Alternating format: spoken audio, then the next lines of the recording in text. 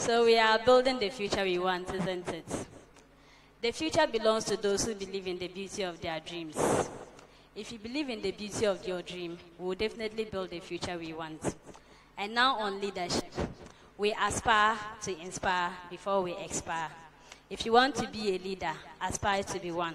And then you inspire yourself and also your beneficiaries before you expire. That means before you retire from your impactful age, or maybe before you die.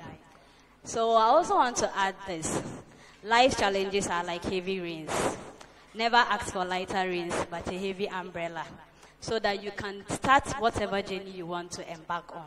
Be it leadership, be it entrepreneurship, be it anything you want to embark on.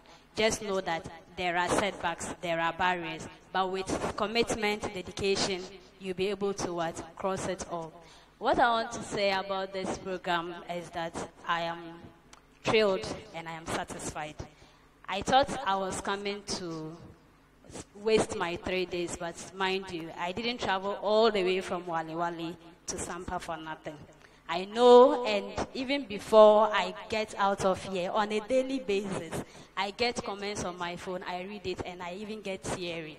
Because I didn't know what I was coming here to do will really get that impact that it is giving me. The result they're replying to alone is something that shows that even if I die today, I die a satisfied leader. Thank you very much.